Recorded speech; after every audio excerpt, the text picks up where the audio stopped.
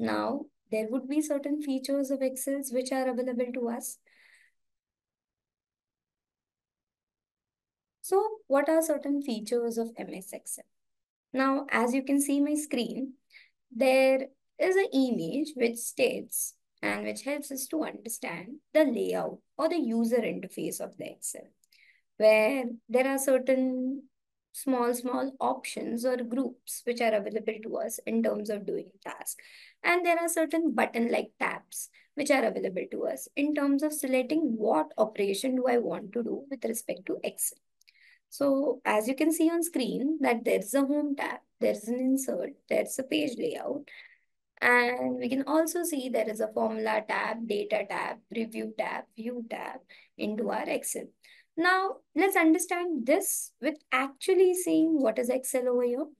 Now I'll go and open Excel as a tool with me.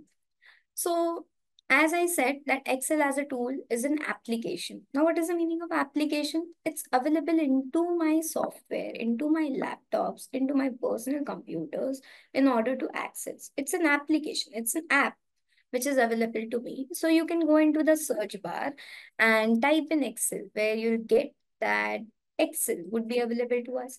And you can see it's an application which is mentioned over here. This kind of applications which are only available into your softwares, but not somewhere other. These are known as standalone applications. Now, what do you understand by something called as standalone applications? Now, standalone applications are something which is just available into your systems but nowhere other.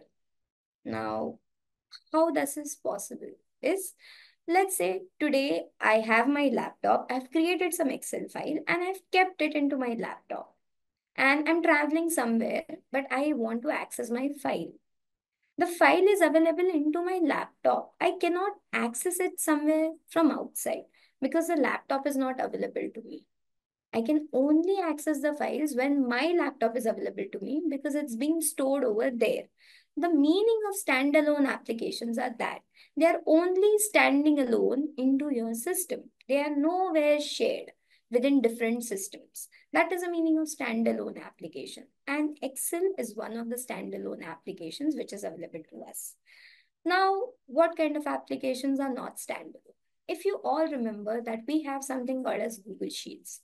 Now, Google Sheets is something which is in the cloud of Google or Google system or Google Cloud Storage, where I can access this at any instant of time or from any system or any device if I have my login credentials with me for Google. So that's not a standalone application. That is a cloud-based application from where I can access my data from anywhere or from any system which I have. So Excel over here is one of the standalone applications which we have. Now, let me open it. So I've opened this Excel and this is a tab which has opened to us. This is what the home page of Excel looks like for us. Now, if you see, this is a blank workbook option.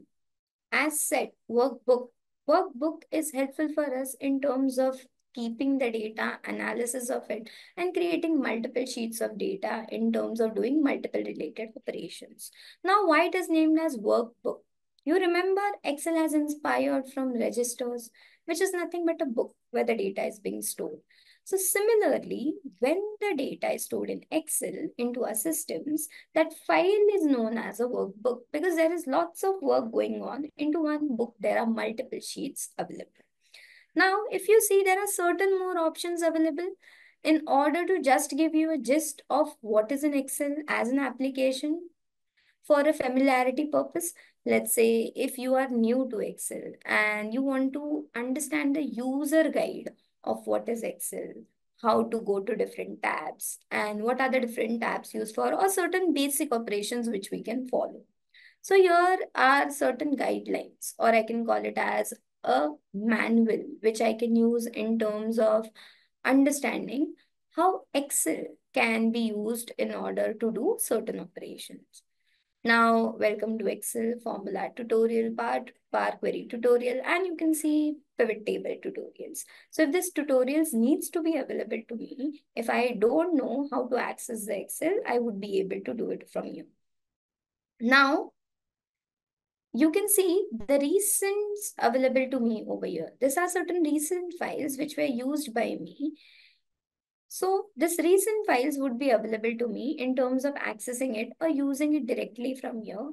I can pin certain files. So let's say I'll pin this file over here. And this is pen. And when you go on this option, you will see this file because it is being pinned. So it's an important file which I want to be at its top priority. So I've kept it pinned.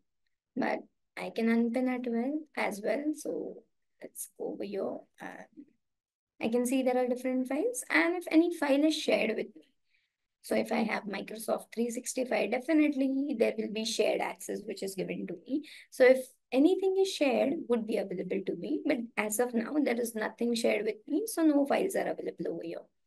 So let's go into Resim and let's go into the blank workbook and open it off.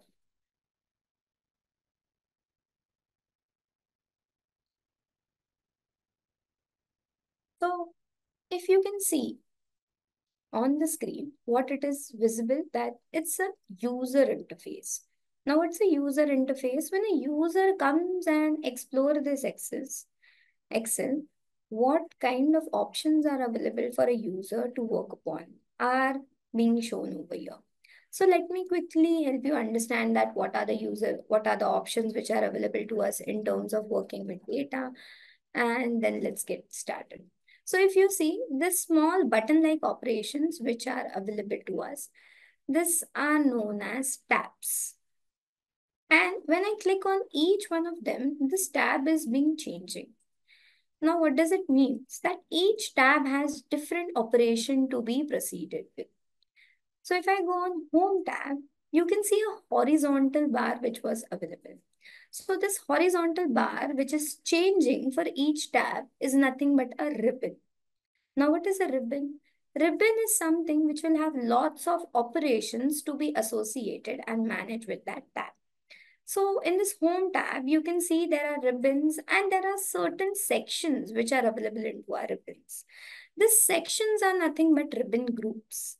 What is the meaning of ribbon groups over here? That each ribbon is accessing certain sections of data, such as if you see this group name is clipboard. So clipboard related operations are handled over here. This group name is font. So font related operations are handled over here. And then there is something called as alignment and so on. So you can see each group has small sections or icons available to them. And these icons are nothing but controls. Because each ribbon group is helping to control some or the other action, which we can do with respect to Excel. So the small actions are known as ribbon controls, which are helpful for us in terms of controlling the task and data or work to be associated with them. So if I go on each ribbon tab or each tab, you can see this groups as well as the control seems to be changing because each tab is associated with some different operations.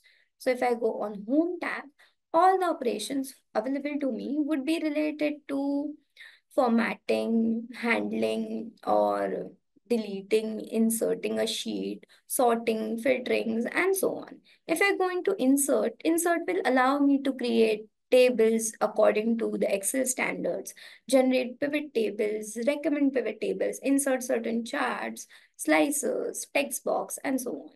Then we have something related to layout. This layout as a tab helps me to understand how I can change the layout of my Excel workbook or the sheets which I have created. Then there is something called as formula tab, a tab which is associated with all the formulas and the calculation related operations which are there. Then there is a data tab, which is helpful for me in terms of doing data related operations. That is right from fetching data from different sources to refreshing it, making connections, and then sorting, filtering, converting text to columns, as well as implementing certain data validation approaches, grouping them, and also forecasting certain options. Then review. Review helps me to review the data which is stored within it. I can also add or protect my sheets or workbook from here. Now there is a view option that how the view of my Excel I would like to have. Do I want to have grid lines? If I don't want to have, I can uncheck it. If I want to have a formula bar, if I don't want to have it, I can uncheck it. I want a page break. That what is a page break is when the page ends and the next page starts. A page break would be available to me. There is a page layout available to me. So if I don't want it, it's fine. That I can undo the task. And there are certain options of zoom in, zoom out, arranging them, freezing them, and so on. So developer tab, as most of you will not have developer tab at the very beginning, but we eventually add when we start working with something called as macros.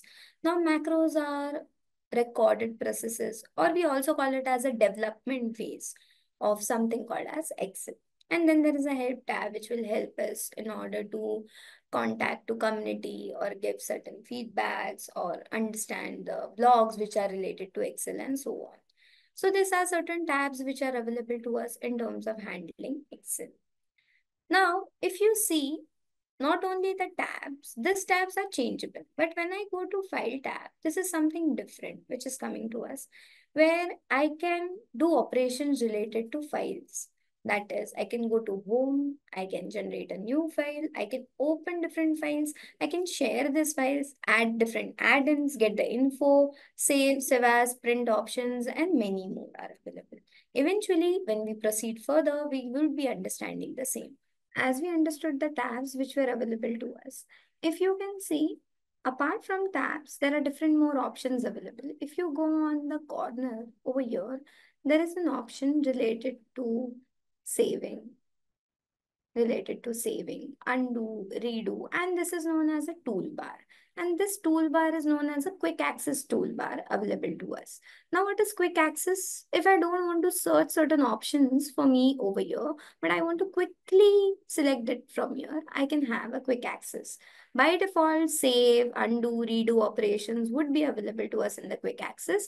Now, this auto save as an option is recently added into the new version of Excel. But in the initial or the older versions, it is not possible or it's not available. So here, if you see, I can also customize this quick access toolbar. Now, customizing this quick access toolbar is I can get certain options over here itself. Let's say I'll add this ascending, descending. So if I have a data, I don't want to go and search where is an ascending and descending operation available to me. I can quickly access it from here in terms of doing the same. Now, as said, the name of the file when you open would be named as book. So, unless and until you give it a name, you save it with certain different name, it will be named as book 1, book 2, book 3, and so on. So, eventually, there is a tab which you can see over here, and this is itself saying that it's a name box. Now, what's a name box? Name box is something which will tell me where is my cell. Now, what is a cell over here? If you can see, the data is spread across in grids of rows and columns. So here, if you can see, there are multiple columns available to me and there are multiple rows available to me as such.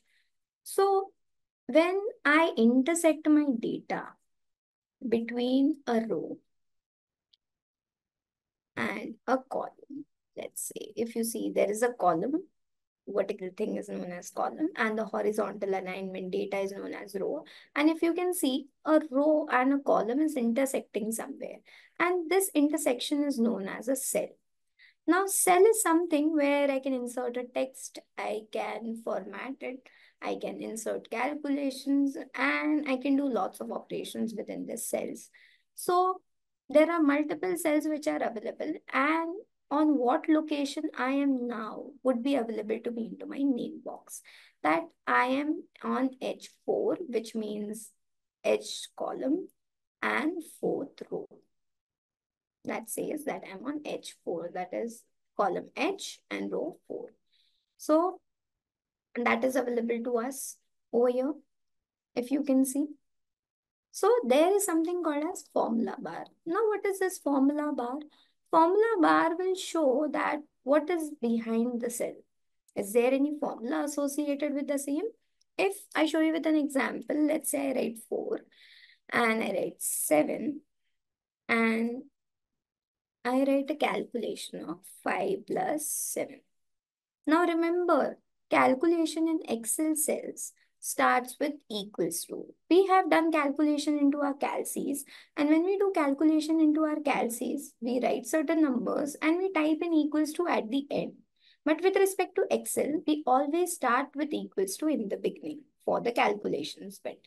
So here you can see I have entered the cell.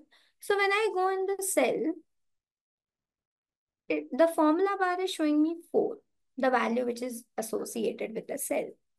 If I show you another cell, it is showing me 7. That's the value associated with the same. And when I go to the next cell, I can see the value as 12. But there is a formula which is running behind the cell in the background, and the formula bar will showcase me the same. So you can see over here that what is shown in the formula bar. So formula bar shows if there is a data, the data would be shown. If there are values associated with the cell or formulas associated with the cell, that will be shown in the formula bar for us. Now, if you see, there is one sheet which is available to us by default. As Excel workbook can have multiple sheets, so I can create multiple sheets from here, or I can use shortcut keys. Now, as you all know that shortcut keys are something, or keyboard keys are something which is very primarily used in order to handle Excel.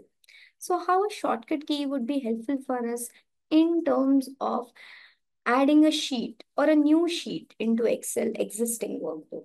So what I have to do is I have to control shift, I have to press shift and I have to press F11 key. Now, function keys are available with everyone.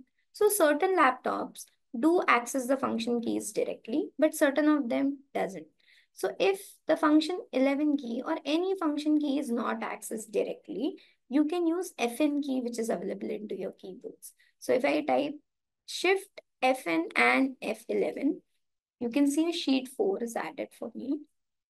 So if I do Shift FN and F11, Shift 5 is added. Sheet 5 is added to me because for me, function keys which are available into my laptops are not directly accessed. So I'll definitely take help of FN key, which is available.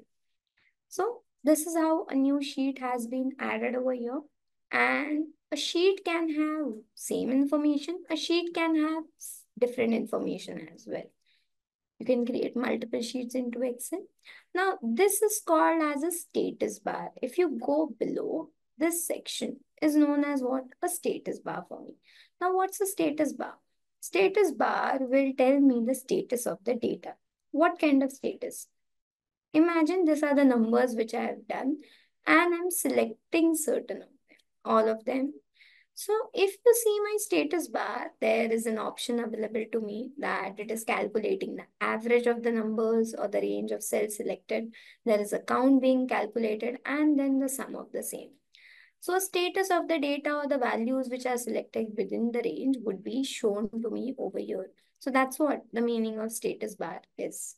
Now you have the zoom in, zoom out option and page layout options over here as well, which you can use and utilize the same. So this was a basic overview for the interface of Excel. I hope this is clear with everyone. So like this video, subscribe to our channel and comment on the concept you want to learn next.